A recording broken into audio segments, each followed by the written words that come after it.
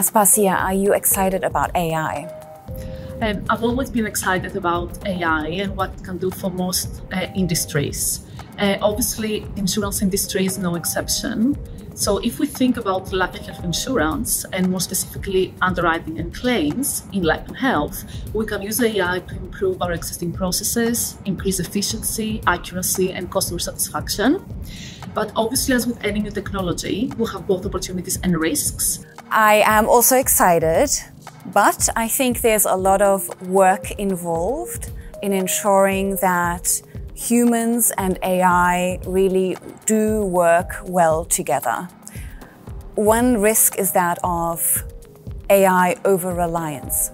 I might accept a recommendation from an AI system, although that recommendation turns out to be incorrect. So the question is, how can we design human-AI interactions in such a way that we reap those benefits and avoid downsides like over-reliance? What is responsible AI and where does it come into the picture? So in simple terms, responsible AI is a set of principles that we need to follow whenever we develop an AI system. We need to ensure that the model is accurate, it's transparent, it's explainable, and it can mitigate bias. And obviously it is applied in an ethical way. So I think there is a common misconception that people tend to focus a lot on the technical aspect of an AI system rather than the human. So can you tell us, where does the human element come in? Like, how can design AI applications that are centered around humans? I think also there's an expectation that humans will be very vigilant of how accurate an AI system's recommendations are.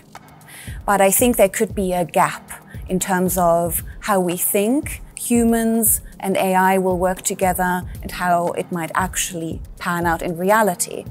So I think life and health insurers should bring in particular skill sets, especially in user experience design, behavioral science, to make sure that when they develop AI tools, there's enough of a focus on the user's perspective and there's a true test and improve approach to make sure that we really do in reality get those benefits from AI and avoid the downsides.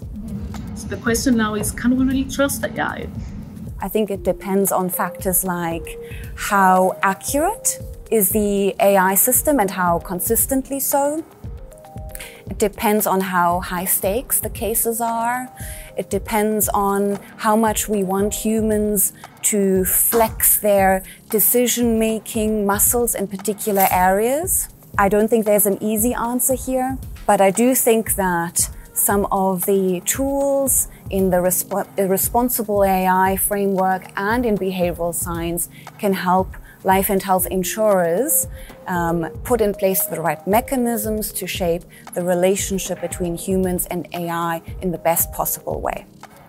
So Aspasia, what is next in terms of the life and health AI article series? So basically this is a series of 6 short articles focusing on AI in life and health.